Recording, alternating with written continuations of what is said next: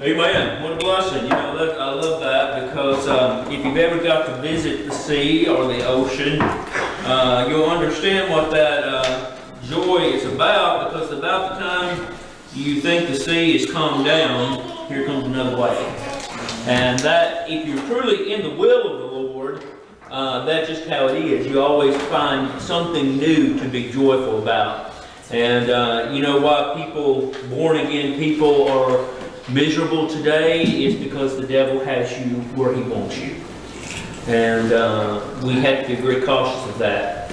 If you have your Bible with you, we'd ask you to turn to the Gospel of John. John chapter 20 is where we'll be taking our text. And while you're turning there, we're going to, with the church's permission, do things a little bit different after church. We're going to move the business meeting down to the very end of the day, because there's some items, more scheduling items that have to be done, and I want to be sure I have them all written down, and I don't yet. One thing, just and this is a minor example, is buying pizza for Wednesday night when Brother Philip and his family are here. Everybody will eat at the church at that night and appropriating funds and stuff, for just little things like that, but I want to be sure I have it all together. Gospel of John chapter 20, and we're going to begin reading in the very first verse. John chapter 20, in the first verse, the Bible says, "The first day of the week cometh Mary Magdalene early, when it was yet dark, unto the sepulchre, and seeth the stone taken away from the sepulchre. Then she runneth and cometh to Simon Peter, and to the other disciple whom Jesus loved, and saith unto them, They have taken away the Lord out of the sepulchre, and we know not where they've laid him. Peter therefore went forth, and that other disciple, and came to the sepulchre. So they ran both together, and the other disciple did outrun Peter, and came first to the sepulchre. And he, stooping down and looking in, saw the linen clothes lying, yet went he not in. Then cometh Simon Peter following him, and went in into the sepulchre, and seeth the linen clothes lie. And the napkin that was about his head, not laying with the linen cloths, but wrapped together in a place by itself. Then went in also that other disciple, which first came to the sepulchre, and he saw and believed. For as yet they knew not the scripture that he must rise again from the dead. Then the disciples went away again unto their own home, but Mary stood without at the sepulchre weeping. And as she wept, she stooped down and looked into the sepulchre, and seeth two angels in white sitting, one at the head and the other at the feet, where the body of Jesus had lain.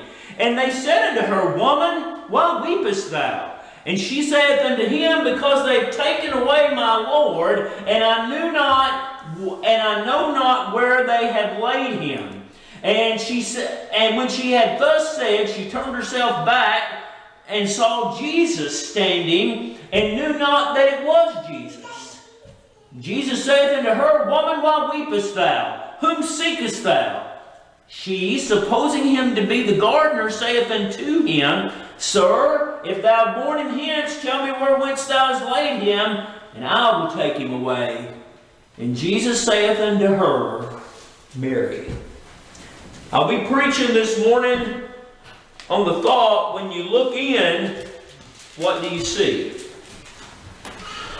Dear Lord, we thank you and praise you for your goodness and your watch care. Lord, we praise you for sitting rightly on the throne this morning and doing things after the counsel of your own will, needing nothing more than yourself for all the problems of the world, all the answers to this life. Lord, we praise you for that.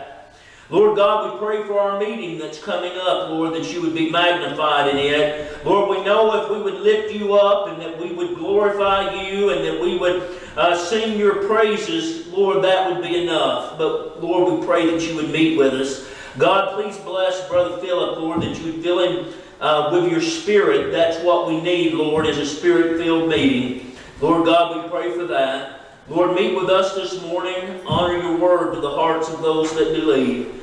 And we be faithful to give you the praise for it, for it's in Christ's name that we pray. Amen. Now, when you look at something, many people see it in very different ways.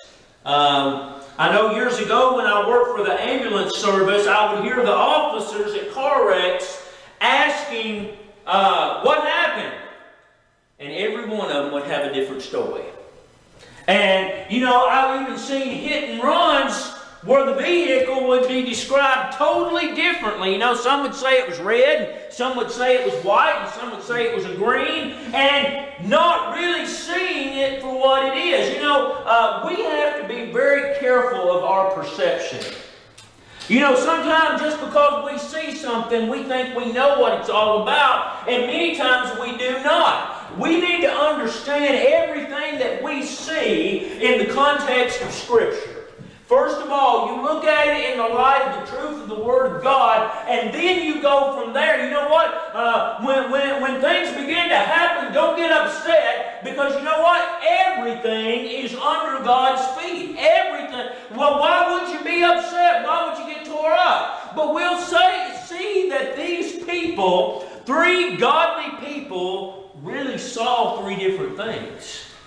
And the one that you think would see the most really saw the least. And many times spiritually, that's exactly in the approach that we come.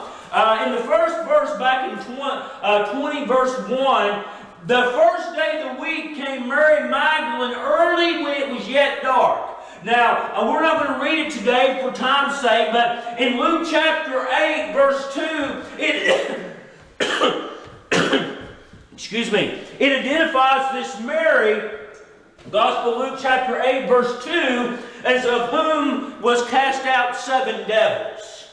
And you know, that is a very much a reality, is demon possession. And you know, a lot of times we want to see the little pointy ears and all the foolishness that goes with demonic possession today. Nothing farther could be from the truth. That's a Catholic farce. You know what demons get a hold of people? Pornography. You know what kind of demons get a hold of people is alcohol. You know what kind of demons get a hold of people is wasting their entire life. That's the demons of this world. And it says of Mary, she had 7. And I don't know exactly what Mary's issues were, but I do know that she was demonically possessed 7 times over. You know what? That should make us shake in our shoes. But when you talk about demonic possession, it's just like water off a duck's back. Well, you look at them babies of yours and know that they can be demonically possessed, and it might get you a little upset about it. And so then we as the Lord's people ought to be very anxious to serve the Lord. So Mary Magdalene, this woman who was delivered from demonic possession 7 times over, the first day of the week came Mary Magdalene. Now, I also want to draw your attention, and I'll be quick, that the day that they are doing this is on Sunday. The first day of the week is Sunday. Now, if you'll follow the chain of New Testament events after the resurrection, it would always say on the first day of the week. And it will say, and 8 days later, which is how they counted 1 week, because they counted night as the beginning. And so, you know what? We ought to meet together on Sunday. Don't let this 7th day bunch take you aside even one little bit. The Lord's Day is very different from the Sabbath day. It always has been. And so we find here that Mary was the very first one. She had an interest enough to do something for the cause of Christ. The first day of the week cometh Mary Magdalene early when it was yet dark unto the sepulchre, and seeth the stone taken away from the sepulchre. Now the Gospel of Matthew, the very same account of the very same event, said that that other Mary went with her as well. And there was another woman that went with them. And they were going down to do some more work on the body. Now, they didn't embalm folks back then. And I don't know about you, but I've seen enough dead bodies on day 3, I don't want to see them. You know what happens to flesh? There is nothing that stinks as bad as a rotten human. If you've ever, I've seen rotten possums, and I know that you've got a little bump on them, and deer is disgusting, but a rotten human smells worse, and you won't understand that until you've experienced it. I've told many of you, I worked a death call when I worked for the ambulance service down in Indian Mound, and a woman had been dead about 14 hours, and it was August. I mean, hot August. Not a little two-room house, not two-bedroom, two-room, a kitchen and a living room, bedroom combo, and she'd been out there about 14 hours with no air. Now, in all my years of nursing and all my years as an EMT, that's the only time I ever threw up, but it made me so sick I threw up. Now, they were going to that. What about you? You know what? I would really have to love someone and have an interest in them to do that. See, what this means is sometimes the Lord will ask very strange things of you. And it should be your willingness to do them. It'll be out of the normal. It'll be out of the routine. And so that's exactly what was happening here, and Mary was very willingly goeth. She discovers it, rolled back, and she doesn't look in. See, a lot of people miss that about verse 1. She doesn't look the first time. She just sees it rolls back. And in fact, again, in the Gospel of Matthew, that became a discussion on the way down to the graveyard. Who will roll us back the stone? Remember that? And so, instead of being excited about it, it scared her. You know what? I think I'd have to go with the Mary Magdalene course here. If I saw an open grave, I don't know that I would run to it. And I don't know that you would either. And so we find that she really doesn't even look. You know what you need to do? Take time this morning to look at yourself spiritually. You take time this morning to see that have you really been born again. Not just saying some kind of little foolish prayer. Has Christ spoke to you? Has the Holy Ghost made you new? You look at that real carefully. Mary ought to took a little time to check it out herself, but she didn't. You know what? This is the truth of the modern day. The devil wants to keep you going at 100 miles an hour all the time. I don't know about you, but by the end of the day, I'm plumb-tuckered out. And that's where he wants you. He wants you that you have no energy left to spend in the things of God. That's where he wants you. Verse 2, she runneth and cometh to Simon Peter and to the other disciple whom Jesus loved. That's how John always referred to himself, as just that other disciple. And saith unto them, they had taken away the Lord out of the sepulchre, and we know not where they laid him. Now, how did Mary ever come to that conclusion? Did somebody tell her that? Did the Holy Ghost give her some information? She came to that conclusion on her own. You be very, very careful to the conclusions you come to on your own. Because when it comes to spiritual things, unless you're on line with the Lord God, 9 times out of 10, you're going to come up with the wrong conclusion. And that's exactly what she did. And again, remember, she didn't even look in there, and she came into this, you know what? They've stowed him away. How did she ever get that? Did she stop and pray? Did she look unto the Lord? No. And many times what we need to really do as the Lord's people is just put it in park and begin to pray of the goodness of God. That's really what would have been her very best option.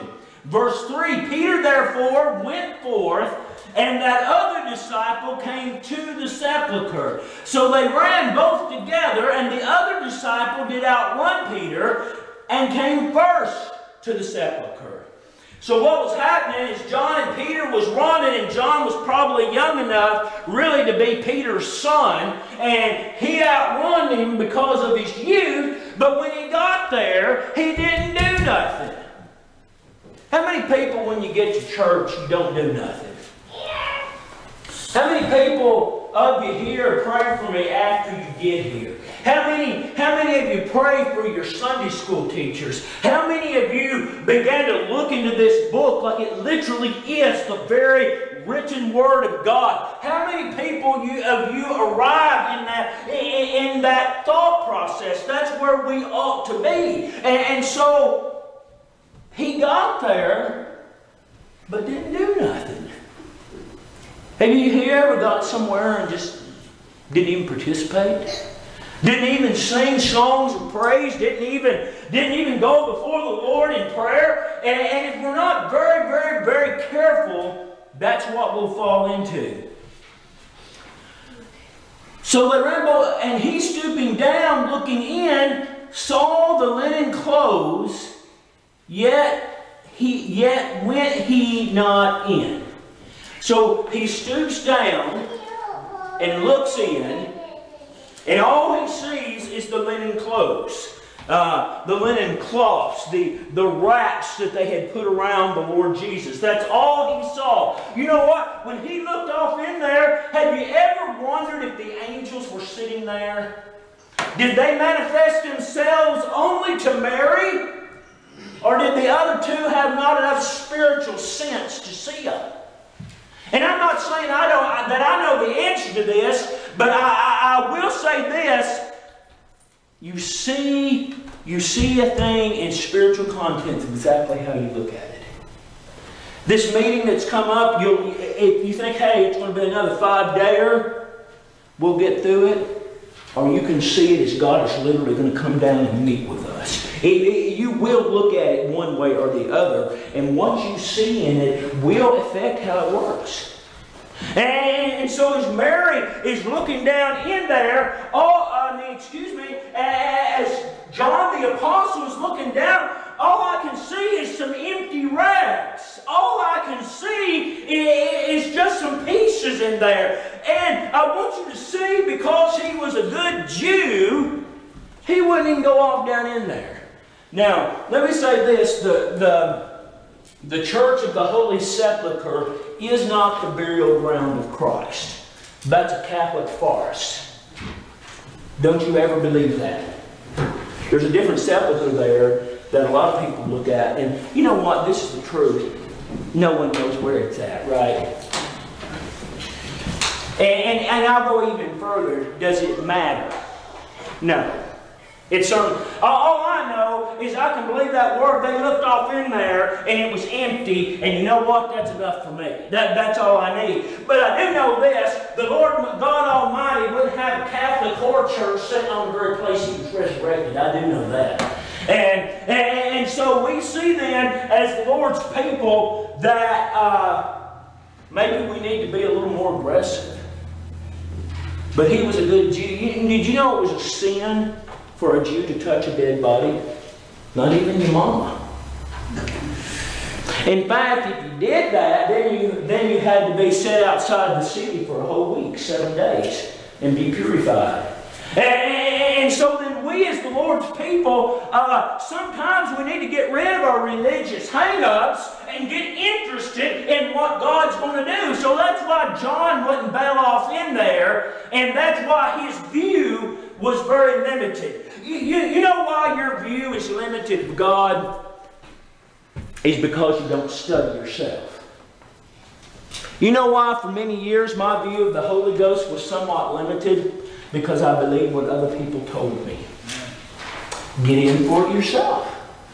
Yeah. The reason that John's view was limited is he didn't get in. And the reason he didn't get in, he thought he was too good to. Right? And so then we as the Lord's people, what we need to do is get out and get in and see Christ into ourselves. View things right on eye to eye. Then cometh Simon Peter, and followeth him, and went into the sepulchre, and see the linen clothes lie. That's exactly what John the Apostle saw. And the napkin that was about his head was not lying. with the linen cloths, but wrapped together in a place by itself.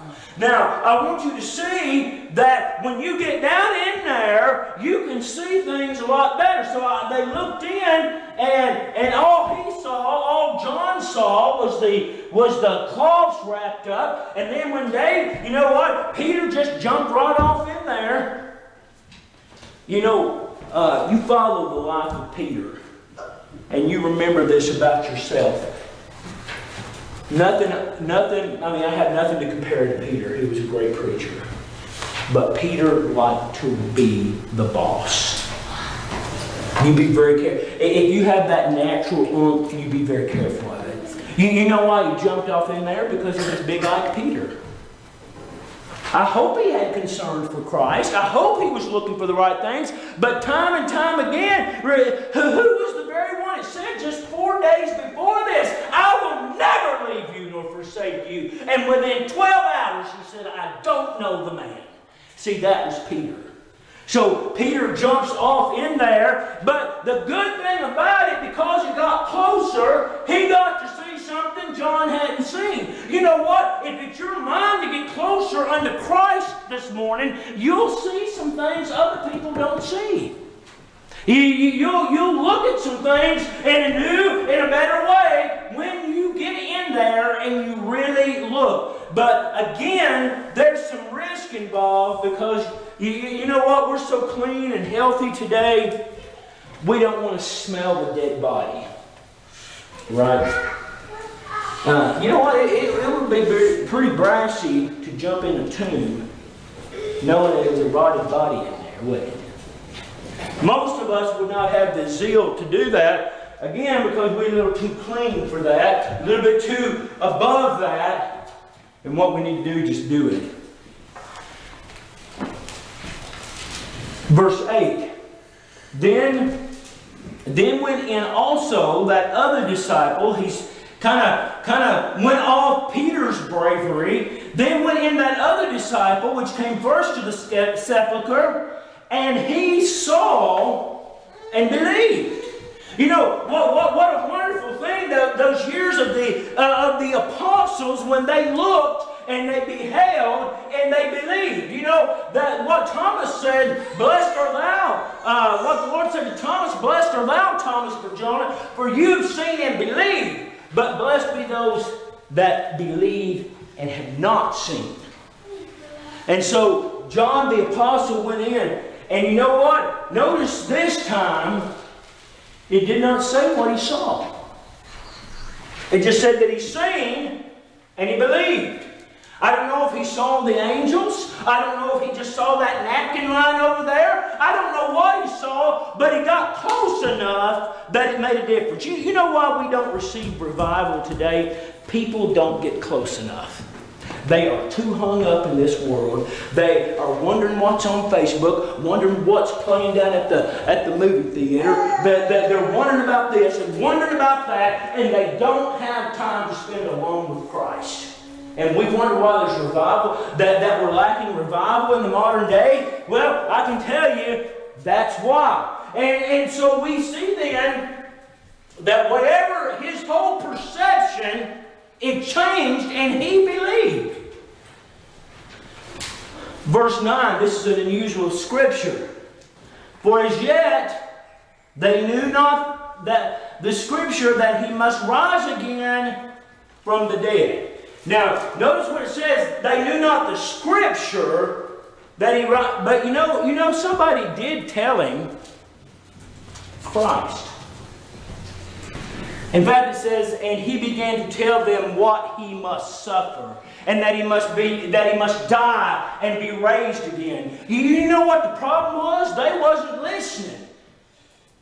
Just like every one of us who are Baptists have those little spots, just wasn't listening. It wasn't that they weren't told, it wasn't listening. You know what the very best thing you can do is always be attentive to the Word of God. Always be attentive to the Holy Ghost. Always be that's why he told the churches there in the first 3 chapters of Revelation, he that have an ear, let him hear You know, me and Brother Junior was talking after his class. Read this week for your scripture time, 1 Timothy chapter 3 again. Verse 6 says that none of that generation, that whole generation that went out with Moses, died. And you know why they died? They didn't believe. 2 people came out of that. The 2 that came out was Caleb and Joshua. 4.5 million people and 2 believers. You know what that says to me? Today, a lot of things that we call believers probably ain't. And so then we as the Lord's people, we need to be focused in on the truth that this Word gives us. And when the Lord tells us something, commit it. Get it up here. Verse 8. Then went in also the other disciple, which came to the first, and when he saw, he believed. For as yet they knew not the scripture that he must rise again from the dead. Verse 10. Then the disciples went away again unto their own home. Now, I want you to get the full effect here, because really, even though John says, yeah, you know, John believed, he saw it, and he believed in the resurrection, he believed, but they went home. You know what? I believe, I don't know, because, and maybe I'm just putting too much confidence in my flesh, but if I had found out that there was the living Lord Jesus Christ, the last thing I want to do is just pack up and go home. You know what? I think it would have motivated me to look for him. But I don't know, do you? I hope that it would. I hope that knowing Christ is living today will motivate you to serve Him. Will motivate you to have an interest in what He is doing. But again, I don't know. Verse 11. Mary's second look. But Mary stood without at the sepulchre weeping. Now, at this point, Mary has still not even looked in. You know what the problem is with many believers today? They never look in. Listen, don't you wait till I preach this whole book to you, because I will mess you up. I will tell you something wrong. I will read something wrong. I will say something wrong. You get in here like the Bereans did in Acts chapter 27, and you study it out yourself for exactly what it says. And so, even though, can you imagine when Peter and John came out, and John said, "Listen, he's gone. I believe he's risen." And Mary didn't even go in. Well, I can.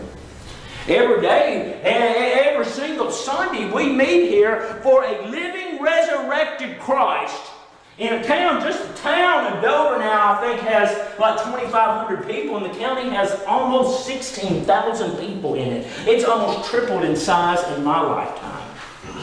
And you know what? Look at the handful that's here. That's no surprise to me.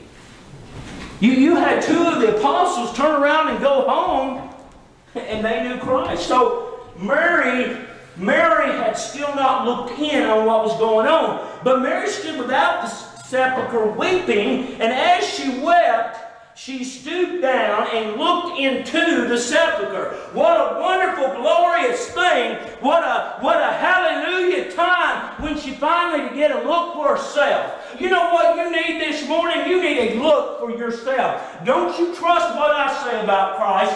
Don't you trust what I say about the Holy Ghost. Don't you trust what I say about the church of God. You look for yourself. You look. You know what? And you know what? It takes some effort to do that. Did you know that? But really, that's why people don't do it. Let's be honest. Because it takes some effort. Now, I'm not very good at stooping. I finally have a reason. I have an extra vertebra back here. And I've never been able to touch my toes. And I mean, I soon be 50. And I always thought it's because I was stiff. And it's impossible for somebody with a back like mine. And you'd think it would be easier, but according to my chiropractor, you can't do it. So we'll go with him. But stooping takes effort. And looking for Christ is going to take effort. Looking for the will of God is going to take some effort. That's why predestination and seek the Lord while He may be found, that's why they're both equivalently true. Both of them are true because it's your responsibility to look. You know why there's no young men preaching today? Listen, they're not looking. Don't you blame it on God's sovereignty. I don't want to hear it. They're not looking. It takes effort, and it takes some little output of the flesh to stoop down. But Mary stood without at the sepulchre weeping, and as she wept, she stooped down and looked in the sepulchre. Now, notice her view, and she seeth two angels in white, sitting one at the head and the other at the feet, where the body of Jesus had lain. Now, my personal opinion is this, you take it for what it's worth. They were there the whole time. You know why? They weren't looking for Him. Peter and John just wasn't looking for Him. How many of you look for angels? Like you need your head examined, right? Well, I will say this. You'll never see one if you don't. You'll never see one if you don't. So they looked down in there, and there was an angel on this side and an angel down there, and Mary looked in and she seen them. Well, what a glorious thing. They literally had been inside the tomb and they didn't see them. You know why they didn't see them? They had some spiritual issues. And you know why we don't see things today? Because we have some spiritual issues. Do y'all remember what the Lord Jesus, one of the very last things that He told Peter before the crucifixion? He said, Peter, when you are converted, strengthen the brethren. Now, was Peter saved? Yes, I believe he was. I don't think conversion has anything to do with salvation or redemption, either one. You know what? Converted simply means changed. And you know what? Over the last 30 years, my idea about that book has somewhat changed. What that book teaches me, I believe it's changed a whole lot. If you told me 30 years ago that I believed in election, I'd say, you need your head examined. But I do. I believe from the top of my head to the bottom of my feet. And so, I had missed something along the way, hadn't I? And when they went into the sepulchre, because they weren't taking their time, and they weren't spiritually in tune, they missed it. And so we as the Lord's people, we need to sometimes begin to wonder and think about the things that we missed. That somehow over the course of the events, we just lost it somewhere. We missed the big picture. Verse 13. And they said unto her, Woman, why weepest thou? And she saith unto them, Because they have taken away my Lord, and I know not where they have laid Him. Now you see a little hang up of of Mary's flesh, always wanting to see something. You know what? We don't know what Christ looked like. Don't let anybody... Well, I'll say this. First of all, He didn't have shoulder-length hair. That's one thing for sure. I'll tell you another thing that I believe concerning how Christ looked at physically. I think He's about like myself. He wasn't much to look at. That's what the Bible teaches, is it not? The Bible says He had no form or comeliness, right? And so... she had a hang-up on what she perceived as Christ. And we do too. That's why you little Catholic symbols and your little crucifixes and all that foolishness, that's why people get hung up on it. It's because the flesh likes things how they look, don't they? You know, I wish I could say my first interest in Donna was how smart and how godly she was. But I'll be honest, the first thing I saw about Donna, she was pretty.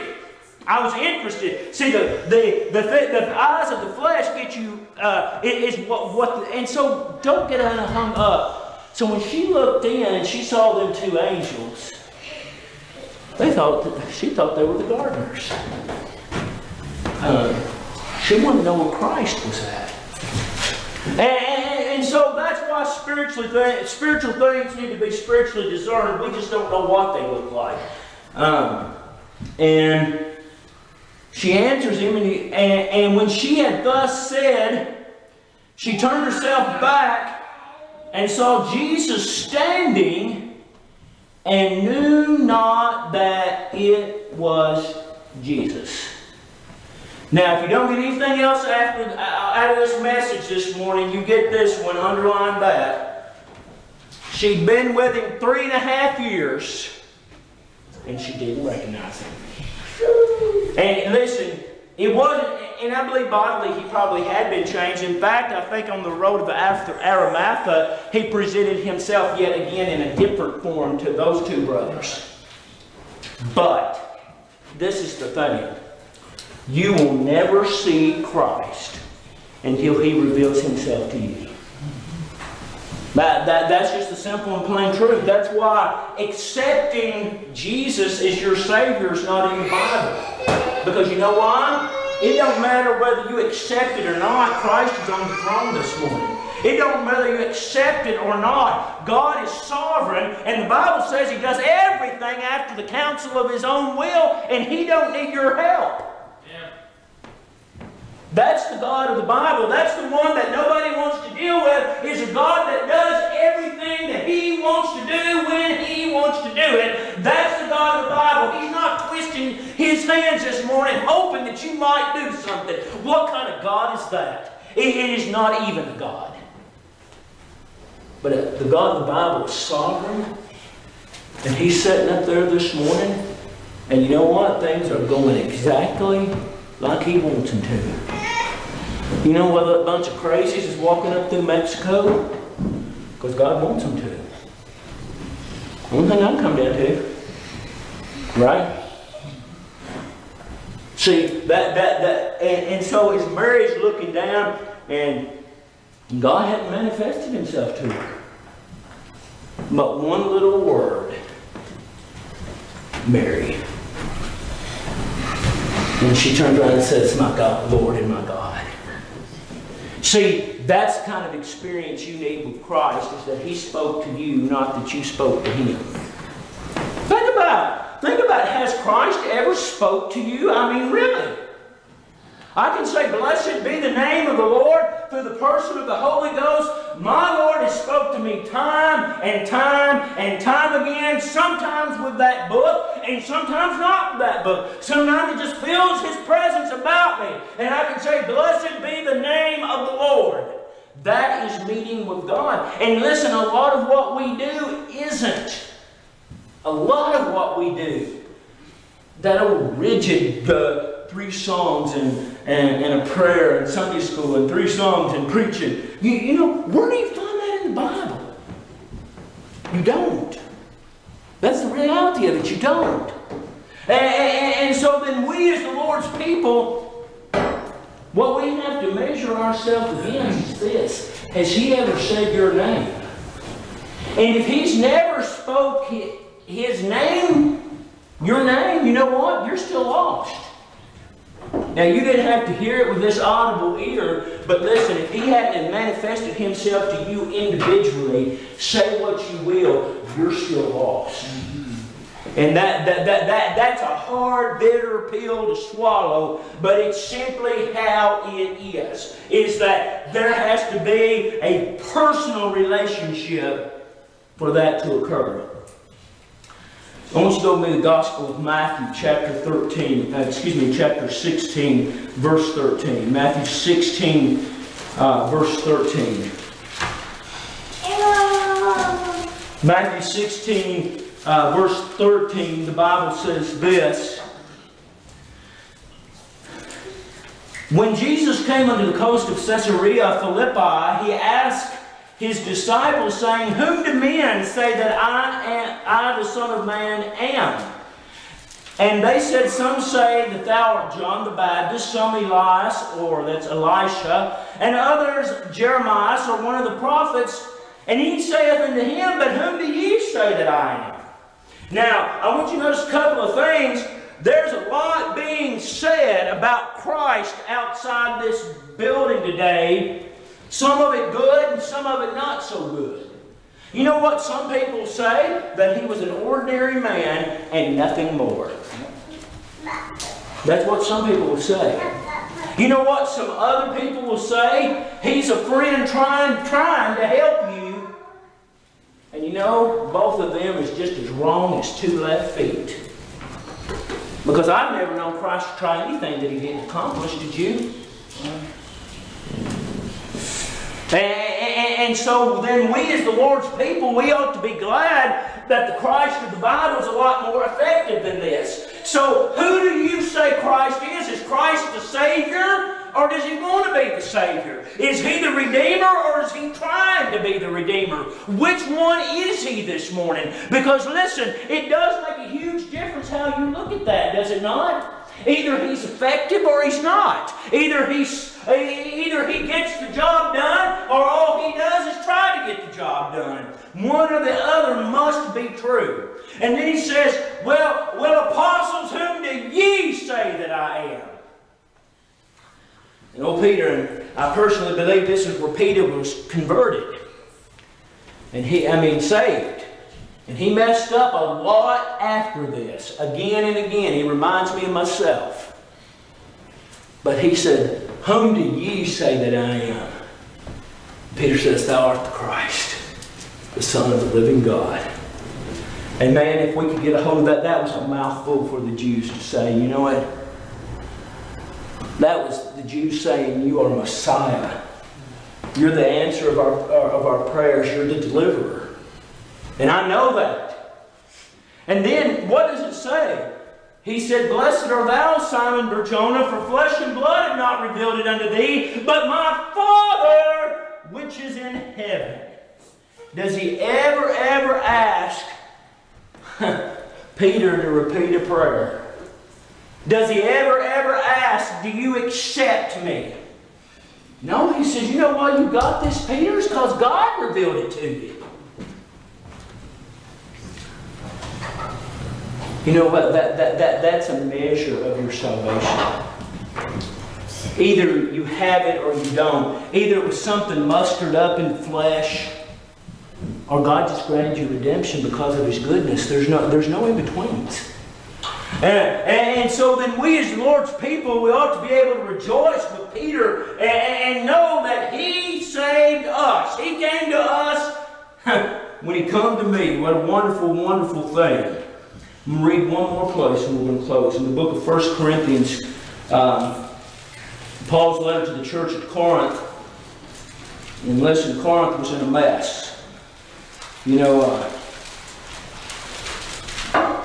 we need to read these church letters like they were written to New Testament, right, and take them down. Because, you know what, sometimes I would hover to think the one that we would get. 1 Corinthians chapter 2 and verse 12.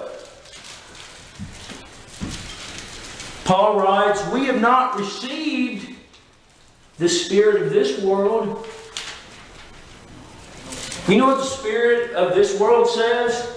It says one or two things. I hate you and I'm going to win. And that is the real message. That's what they believe. Or they say, oh, it don't matter what you believe, we're all in this together. And then they stab you in the back. Right? That's not very pleasant preaching, is it? But it's just simply the truth. There's no way but unto Christ. The only way to be... You know what I think about the pygmies in Africa? I think they need Christ. And I think they'll die and go to hell without Him. That missionary brother that just got killed. You know what?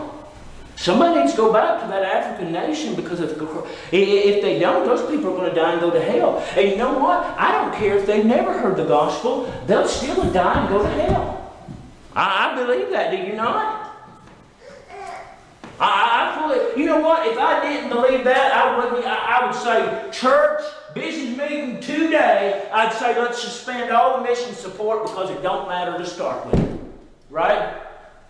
But I believe it's necessary that we get the word out. And so, as he's writing here to the church at Corinth, he said, he's very specific. Now, we have not received the spirit of this world, but the Spirit which is of God, that we might know the things that are freely given unto us. So how do we know spiritual things from God? Verse 13. Which things also we speak not in words which man's wisdom teacheth, but which the Holy Ghost teacheth, comparing spiritual things with spiritual. And you know what? I don't have any formal education whatsoever as a preacher. In fact, I don't know that I'd buy into that if I could. But I preach what I know. And let me say this, I could impress you concerning my understanding of cellular osmosis and wound healing. But it don't mean a whole lot to you, does it? I mean, Jared, you talk about losing some people on that one. You lose them. And justly so, because you know what? It don't mean anything. Spiritual things are spiritually discerned. And that's what today, that's what every focus of the church ought to be, is looking at these things in a spiritual eye. But listen, lost friend, you know what? You can't do that because you don't have a spiritual eye to see it with. You know what looks stupid to most people that you show up here every Sunday? Because they do not have a spiritual eye. You know what seems stupid to people for you to pay your tithes and offering, and they say all Larry wants is your money? It's because they do not have a spiritual ear. That is where they have been left. I also want you to see that it has to be taught by the Holy Ghost. I can't do that teaching. Verse 14. But the natural man receiveth not the things of the Spirit of God. Now, you underline that when we're fixing to close. The natural man receiveth not the things of God. So, what has to come first? Is it not salvation? Because it just said that the natural man can't receive them. So, if there's not redemption, there's no salvation. If he doesn't come to you, you're right where you're at.